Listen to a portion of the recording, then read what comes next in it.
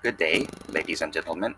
I am Jasper Chang, and today I'll be talking about my paper titled Toxicity and Teratogenicity Assessment using Zebrafish Danio rerio Embryo of Synthesized Zinc Oxide Nanomaterials grown via horizontal vapor phase growth technique. Let's start with the introduction. Despite not as important nor urgent as the research in the current pandemic rampaging the world, nanosafety is still one of the important fields in modern science. Amongst the three most popular material, namely titanium dioxide, silicon dioxide, and zinc oxide.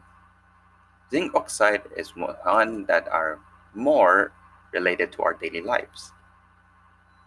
The reason of this being its application is mostly correlated to beauty products and medicine.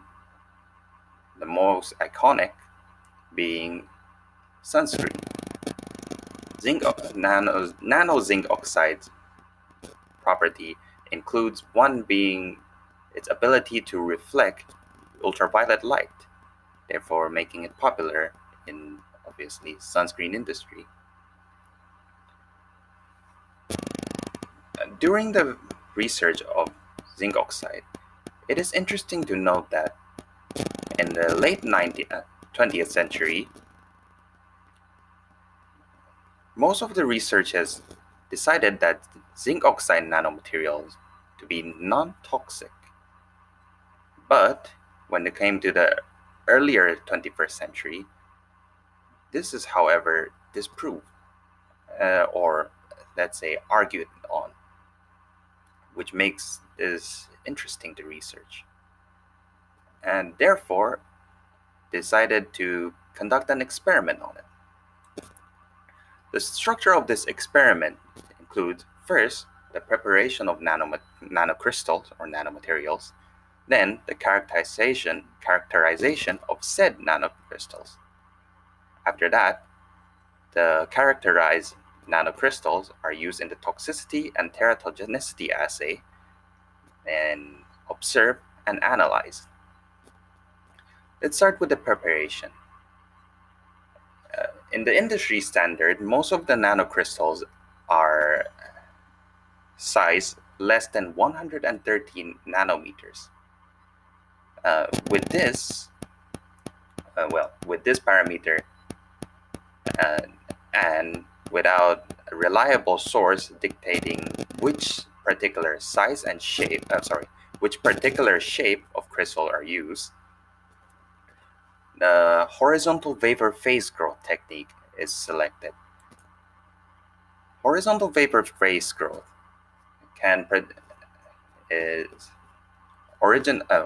first visualized in 2011. To explain this, I would use another diagram. When the horizontal vapor phase growth technique is used for a synthesis of nanocrystals, first a quartz tube is needed. Within the quartz tube, there will be some macro materials, in this case zinc oxide powder, placed in one end. Then the quartz tube would be sucked into a state of vacuum. Using the word suck is it's hard to visualize, but it's actually a very slow process to not disturb the macro material within. Anyways, after it reaches the state of vacuum, the quartz tube is then torched by a blowtorch to seal, and then having the sealed vacuum quartz tube placed in a horizontal furnace as visualized on the diagram. The macro materials will be inside the furnace at the hotter end. As the temperature heats up, the macro materials would vaporize, and as it vaporizes, it becomes gas, and then it would spread towards places without gas. And when it reaches the outer side, or as known as the cooler side of the quartz tube, it would then condense and then grown into crystals. Despite not being able to dictate its particular shape, it is quite reliable in producing similar size. In the previous diagram, there are some parameters that can produce sizes of nanocrystals smaller than 130, well, mostly smaller than 130 nanometers. And with this diagram, 3 groups were selected. They all have the same dwell time, which is the time of the crystal being in the furnace, the same ramp time, which is the time for the furnace to heat up. Please note that in this case, well, due to the pre-existing guideline, sometimes it may differ, but in this case, the ramp time is included in the dwell time. The ramp time, 20 minutes, included in the 8 hours dwell time. This is important for the ramp rate determination and information for anyone who wants to replicate this technique. Well, anyway, crystals are separated into 3 groups, Group A, B, and C. The difference being their bake temperature. Group A being the lowest at 800 degrees Celsius, Group B at 1000 degrees, and Group C at 1200 degrees Celsius. And these are the expected nanostructures that they may produce. Note that some actually have bigger sizes than 130 nanometers, but in the case of nanocrystals, the bigger the size, the less the toxicity. Well, if it is toxic. To put it more frankly, or easier to understand, as the sizes double, it is actually 75% less toxic. So with some of them being bigger than 130 nanometers, it actually falls out of the concern. After the crystals are baked, they then have to go through SEM and EDX analysis. SEM stands for scanning electron microscopy, and EDX stands for energy dispersive X-ray. What you can see on the screen is an EDX analysis. The purpose of using EDX is to determine any impurities. An EDX scan would note that the energy level of what supposedly should be inside the scanned sample.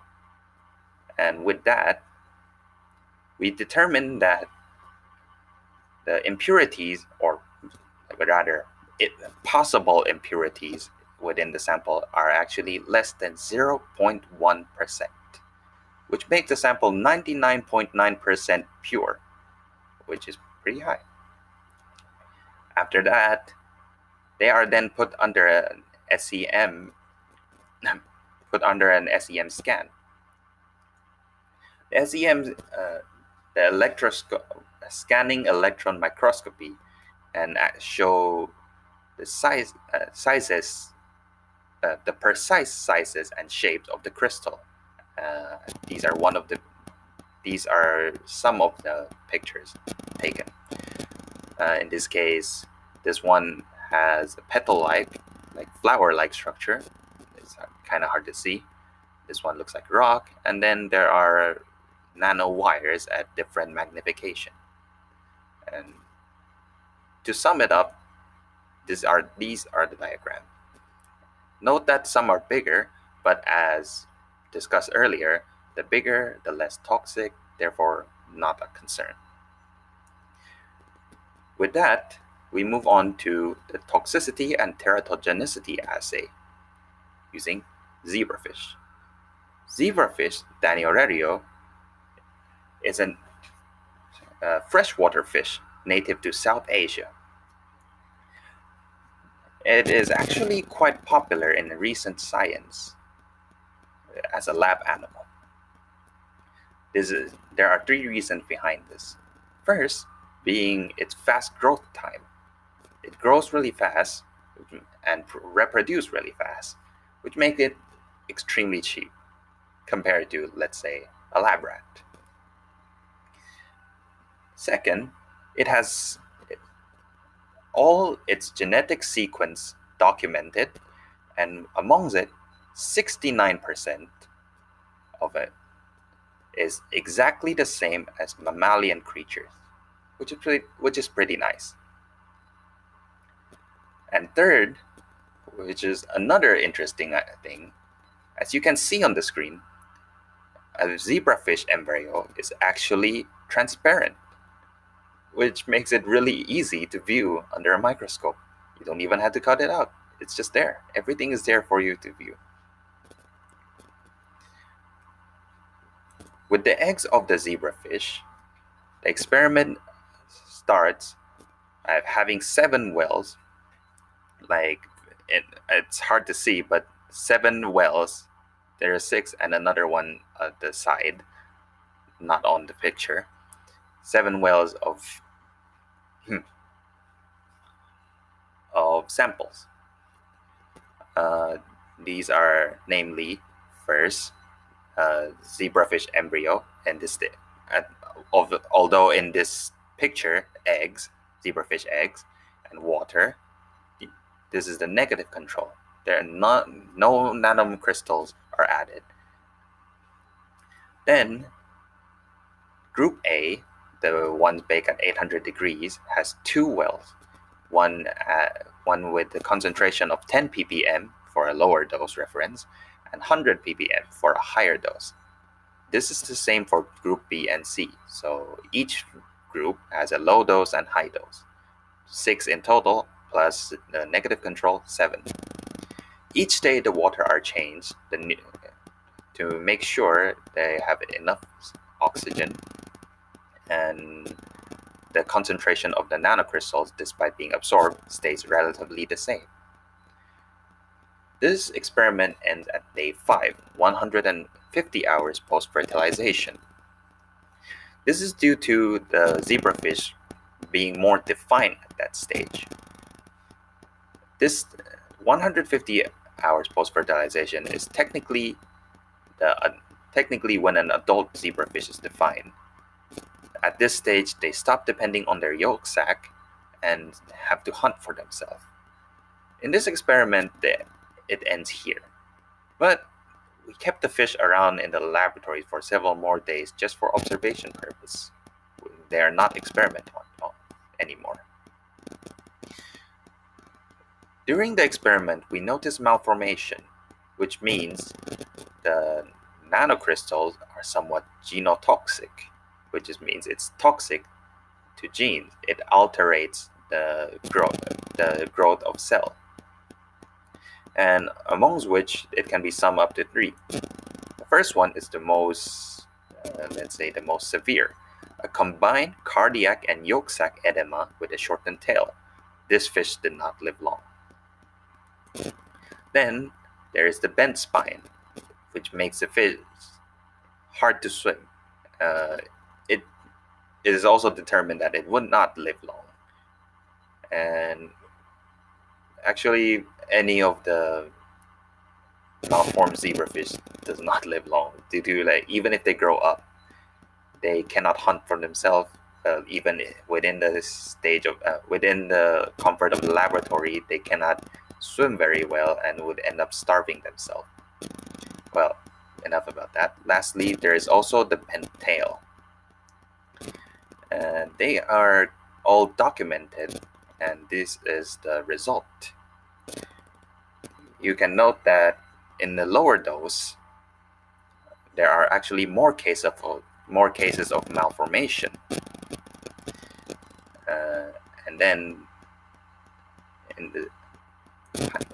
here are the mortality rate, which means the percentage of dead fish actually died during the experiment. Well, despite it is hard to understand just by the looks of it, after calculation using ANOVA, it is determined that it actually has a significant impact whether or not the fish are introduced to nanocrystals. From that to, despite I know I skipped a lot of steps, I would not like to bore people with the science behind this. And this is for people who actually want to read on the journal. The result here can show that zinc oxide nanocrystal is both cytotoxic and genotoxic, which completely disproves the technically earlier stage. I was about to say late 20th century researches. And it more in lines with the the more popular assessment recently. And despite not being part of the experiment, we also noticed a difference in dead time. To explain this, it is possible, but not confirmed, that during the earlier stage and higher dose, the zebrafish malform less because of the ones that are more impacted by the zinc oxide died faster, and the buildup of nanocrystals could still be lethal in the later stage. Not confirmed because it is not part of the experiment, but this is what could be a possible note. There is actually not much result yielded by this experiment compared to most other ones, because first, it is a smaller scale, and then second, the limitation of the growth technique, HPVG technique. Without a determination of which exact shape is causing the malformation or death, we cannot really conclude that much. So I hope this paper can be one of the stepping stones that people read on, and I hope it may help in the development of science. That will be all for now. Thank you very much for listening or watching this. I am Jasper Chang. I wish you a pleasant day. God be with you.